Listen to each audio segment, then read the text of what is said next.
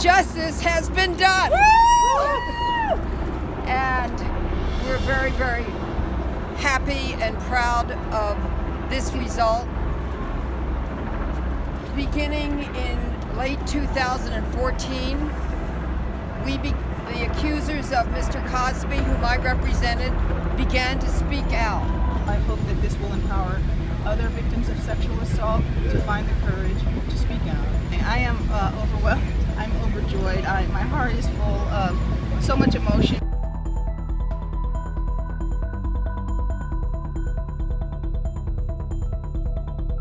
It took a great deal of courage. In the beginning, many were not believed.